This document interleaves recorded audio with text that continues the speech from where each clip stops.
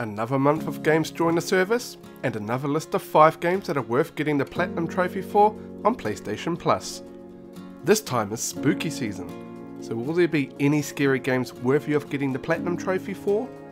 If you are unsure, check out my list of 5 to see if you agree. In 5th place, we have Doki Doki Literature Club.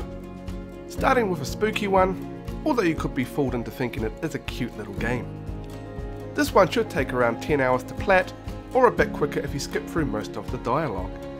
Breakthrough, achieve 100% data collection, is the hardest trophy in the game, which sees you collecting everything there is to collect, such as poems, music and backgrounds. A lot of them will be unlocked naturally as the game progresses, but there are a few to look out for, so do look up a guide for this one to make sure that you don't miss anything. Coming in at the 4th spot is Gris, possibly the quickest one to plat on this list at around 5 hours. This game is a beautiful, artsy platform adventure game that sees you control a girl who travels across a colourless land. This is not a difficult game by any means, and the hardest trophy in the game sees you collect all 28 mementos. Some of these are pretty easy to miss, so it is recommended to use a guide for this one as well. In 3rd place, we have Ghost Recon Wildlands. I'm pretty sure this one has been around before, but since it is back, this game is definitely worth playing if you haven't already played it.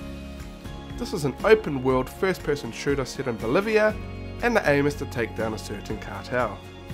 This one will take around 50 hours to complete, and a lot of the time consuming trophies will see you collect all the documents, buy all the upgrades, and collect all the bonus medals. Eliminating 7 enemies with a single mine is one of the hardest trophies to get in the game, and it is easiest to get at the first objective of the Deserter main mission, as there will be a number of enemies bunched together to get this one. It was a toss up between what should go 1 and 2, but since they both have the word dead in their title, Dead Island 2 and Dead Space round up the top 2 spots for the games to play during the Halloween month of October. Dead Space is the harder of the two and takes longer to plat, with around 40 hours needed to get, as well as completing the game on the hardest difficulty and having free playthroughs. There are at least 4 missable trophies, such as owning every weapon and only using the plasma cutter during an entire playthrough. I guess it is also safe to say that completing it on the hardest difficulty is, in fact, the hardest trophy to obtain in the game. Dead Island 2, on the other hand, takes around 25 hours to complete and only needs 1 playthrough. And there is nothing missable here as it is a free roam game. The hardest trophy in the game, Bucket List, complete the first tier of every combat challenge, as you complete all 26 combat challenges that can be accessed through the menu and selecting challenges.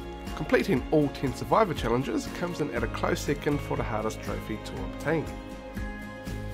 So there you have it, your 5 games to play during the month of Halloween, with 3 of them being horror-esque games. Do you agree with my list that you should platinum for the month of October 2024? Is there a game that I missed, or is there something that you would also like to know about the games that I talk about? Let me know in the comments below, and I'll see you in the next video.